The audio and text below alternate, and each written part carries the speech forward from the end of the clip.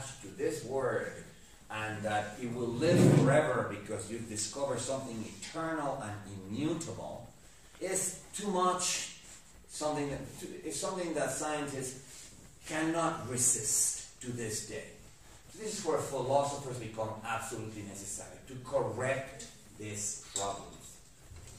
Now, think about it. Scientists were deeply religious. Galileo remained religious despite the fact that the religious authorities had confined him to his house for the rest of his life. That did not did anything in terms of his deep religious beliefs. Scientists in the 17th and 18th centuries, from Newton to Euler to Lagrange, were deeply religious. It was only when science became professional, as I was saying before, when science as a career stabilized, and stabilized because of industry, the beer industry for fermentation, the textile industry for pigments, the machine industry for thermodynamics, because they were creating better and better, more and more efficient steam engines, and they needed science like James Watt to come in and make analysis of how exactly can we improve this design. Industry was what liberated eventually science from its religiosity, but to this day I've seen polls, one conducted in 1917 and the other one conducted in 1971, in which the question was, do you believe in a God that answers prayer? The last part of the question was important, because you can believe in a God that's the one we're going to talk about tonight when we come back, that is impersonal and immanent, and a God that is impersonal doesn't answer prayer, doesn't even know what prayer is, and doesn't even know what answering anything is. It's absolutely non-human. It's the opposite. It's the ultimate in the becoming non-human. But if you believe in a God that answers prayer, then you believe in a humanoid God, just like the God of the Bible. And believe it or not, something like 30% of scientists in both polls, 1917 and 1971, answer yes, I do believe in a God that answers prayer. Which means that religion has not left science. And the concept of a law comes directly from that religious background. Is what I would call, and I'm going to write it here because I'm going to need the space, a theological fossil. It's something that began in the 16th century, law talk, that then established itself because of the prestige of attaching your name to the word, but that also kind of kept us subterranean religious feelings of at least 30% of scientists who think that God wrote the laws of the world in the language of mathematics. They discovered, following the Greeks and the Muslims, who invented algebra, and of course the Indians who invented zero and created a complete system of numbers. They followed that tradition because it was the language that God had used. I believe Galileo was the one with that expression. We're discovering the laws of God that were written in the language of mathematics. So theology never completely left science. Today, the only scientists that are hardcore atheists belong to the royal societies. They are the most prestigious scientists. But your garden variety scientists still believe in the concept of law. Now, I don't like that concept. I think it's theological. Or rather, I don't like that word. But I do believe in the content of laws. For instance, when talking about the law of gravity, I do believe that it is beyond any reasonable doubt today that two bodies attract each other in direct proportion to the product of their masses and in direct proportion to the square of their distance. That's the law of gravity. You know, the more massive two bodies are, the more gravity they have, and the more they attract each other, and the farther away two bodies are, the less they attract each other. So the pattern, two bodies attract each other in direct proportion to the product of their masses and in direct proportion to the square of their distance, is true. I don't have any doubts about that. We might perfect it.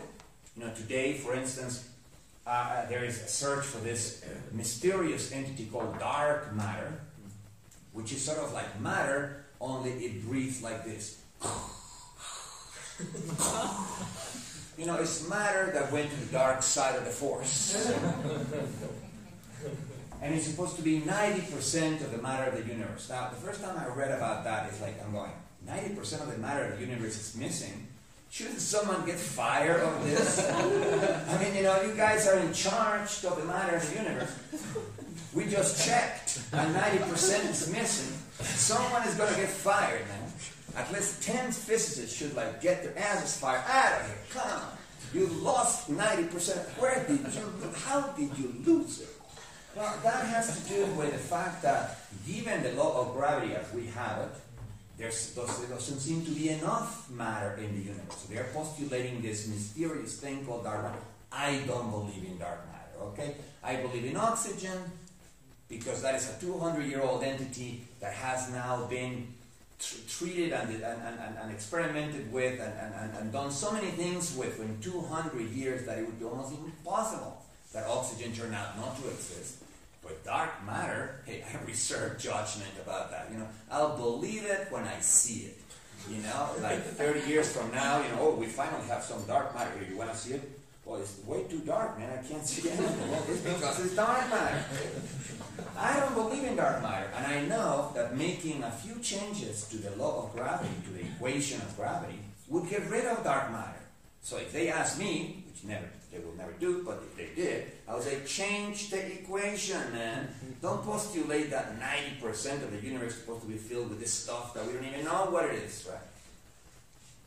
Nevertheless, leaving that aside, I do believe that the law of gravity captures a pattern. Captures what we might call an immanent pattern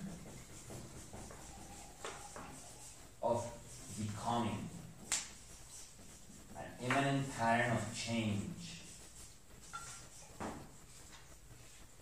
So, what I'm saying here now is we have to get rid of the word, not of the referent of the word.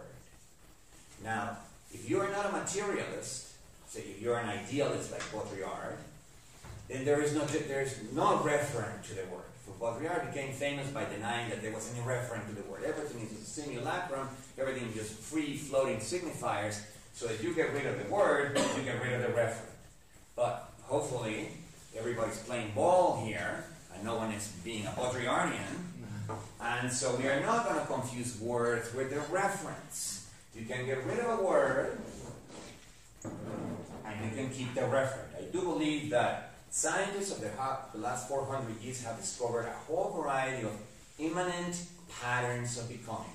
What gives regularity to the world, what gives order to the world, what makes the world not be some chaotic gas in which no order can be discerned. There's clearly certain regularities in crystals, regularities in genes, regularities in plants and animals, regularities in the way that mountains form, regularities in the type of clouds that form, regularities in the type of solar systems, and so on and so forth. What I disagree with is that the best way of dealing with immanent patterns of becoming is by using some goofy theological fossil. And Deleuze agrees with me. Or rather, I took this from Deleuze. You know, Deleuze never even heard my name, so how could he possibly agree? In nomadology, there's a very famous quote, and unfortunately I don't have it with me, where he says, very specifically, we need to get rid of the concept of law. But we don't need to get rid of the referent of the word law. What we need is new concepts, new philosophical concepts that capture these patterns of becoming without using this word. And he proposes two concepts. One is singularities.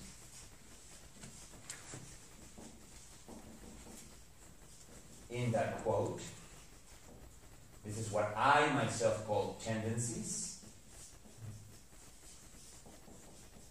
because I think it's clear. And